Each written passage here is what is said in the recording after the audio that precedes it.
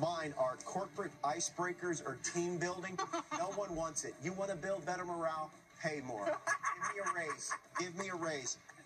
Also, number 2, people wearing scrubs outside of work. Yes. Now listen, I know there's some times where that's unavoidable, but if you're at if you're at the gym wearing scrubs, we get it. Got it. Doctor. If I see you in scrubs in the gym, I get to show you my weird mole. That's how it works. Okay? Where's your weird mole? I'll show you later. Oh my God. I'm not interested. Now, I might get a little heat on this one. People, let me just say, knee braces for non-athletic activity. Robert! Okay, now I'm not talking about the knee braces post-surgery. I'm talking about the old-school brown knee braces with the hole in the middle. Yep. If you're walking around the Wawa shuffling to get a Slurpee with the hole in the knee brace looking like Ron Harper after you've scored 20 points, 10 rebounds against the T-Wolves, you need to reevaluate your life.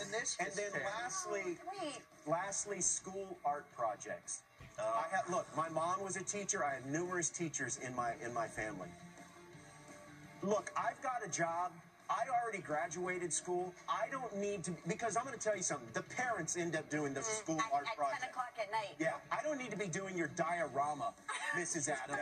And then you throw it away, and you think that they don't see it, and then they're like, why is my art in the garbage? That's it. Garbage. And you stayed up till 4 I a.m. try to keep every making the single solar one of them. system.